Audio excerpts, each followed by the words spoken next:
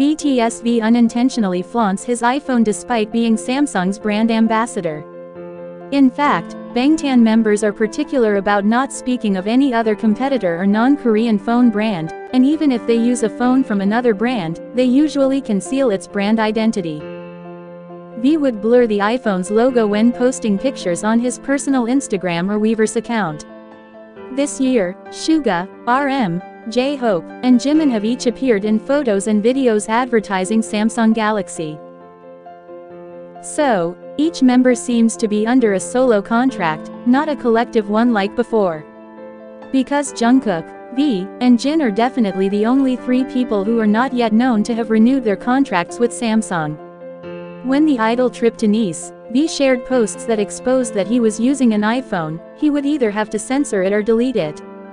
In response to the idol's actions, on October 27, Samsung UK's official X account posted a simple tweet with the word V. ARMY immediately took action and speculated about a possible collaboration between the singer and the company.